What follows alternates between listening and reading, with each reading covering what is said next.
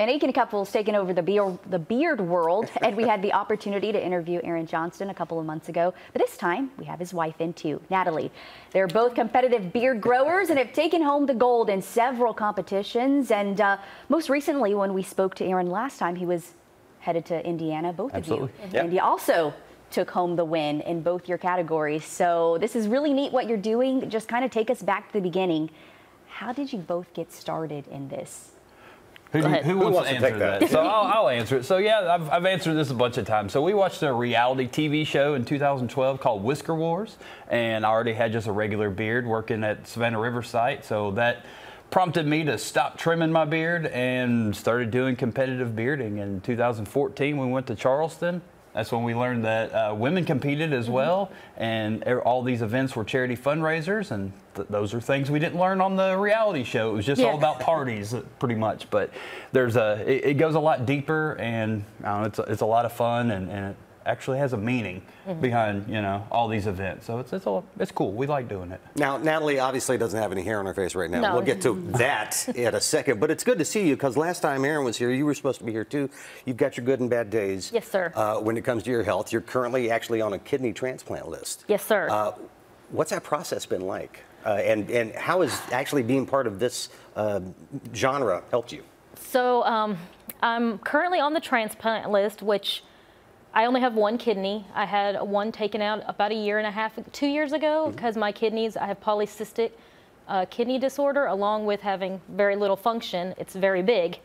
So I'm in a lot of pain all the time. It sucks, but bearding has brought like a love to me, where I can have something to look forward to. Like, I may be in pain and sitting at home and not feeling well, but then I can create a beard, and when I go on stage and show it off for a few moments, I'm there, and it takes me out of feeling like I'm just a waste of space, I guess. I don't know how to really describe that.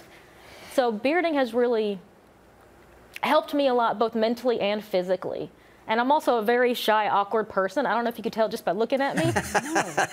But when I'm on stage and I'm bearding, it brings out a part of you that you don't even realize. Yeah, that's me. I love that picture. That's and there you go, right there. Look at that. And you're what they call a whiskerina. Yes, I don't grow my own hair, obviously. But what I do is I take fake and synthetic or real hair. I go to a local weave shop, and then I take the hair and I take it onto a wig netting. I just attach it, and then I style it, and then you get what you just saw on the screen a few minutes ago. Come up with your amazing creations, like that one. Yeah, and that's the question. How do you come up with these designs? I wish I could say that I had a plan, but honestly, all I do is I sit there and I let my hands do the magic.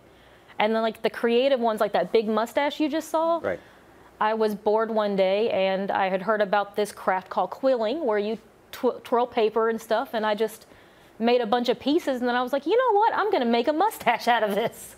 And it looks really cool. So how long roughly do these take you? About 2 hours from start to finish. There's some that I've spent up to 5 hours on, but I'm decently quick with what I do. So on average, 2 hours. I would say that quilling one probably took you the longest, because she was packing her little box of little quilling papers and the little tool. She was packing them all around the country. Like we'd be driving in the car and I would just work on it for a few minutes. She worked on that one for a good while, I would say. But the actual construction didn't take very long. And this has actually become a kind of a full-time thing for you. You were just in Indiana. You guys were in Germany. You're back here now. What's next for both of you? Oh, my gosh. As far as competitions goes, so we've got Chattanooga and Nashville. So we have Chattanooga coming up this weekend in Nashville. So back-to-back weekends of short drives, like 4 and 7 hours. But then after that, we go to Sioux Falls, South Dakota the following weekend. And then the weekend after that is Los Angeles. So instead of driving all the way back to Aiken, we're just going to leave Sioux Falls and drive across the country to Los Angeles, and probably go to Disneyland while we're there. I mean, might as well, right? We drove all the way across the country. And go to LA and come back home.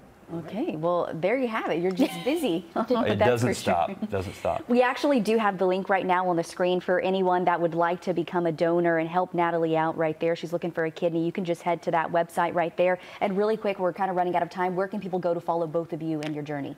Mine's simple. It's just Natalie, Natali, no E.